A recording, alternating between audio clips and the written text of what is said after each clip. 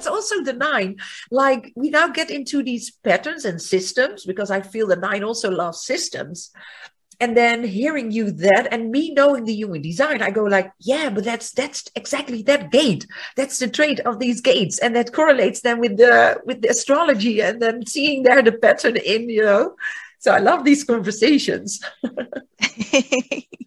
Yeah. I'd love to try to find a way to come back around whenever the 64 is up again, because that's in my design, my son in the design side.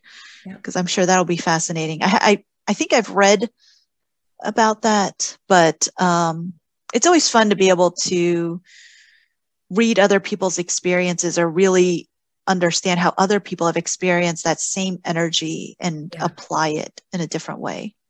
I'm so glad to hear that, because that's exactly why this idea of starting the Archetype Akasha felt for me. It was really something that came really out of my soul, exactly for the reason that you are sharing right now.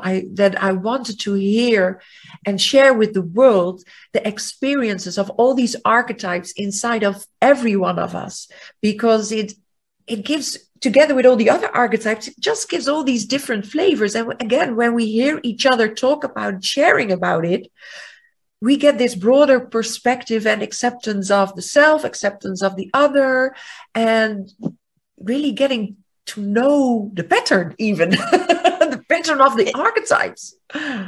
It really helped me to understand my fiance that much better, because me being a truth seeker and him saying, well, I don't care what the truth is. I'm like, what?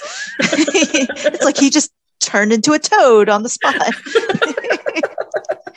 why wouldn't you care about the truth? Why wouldn't you want me to tell you how the best way to do something is? I know I'd rather know the best way to do something from the very start. And seeing that he's a 3/6 and reading into that, I'm like, oh, okay.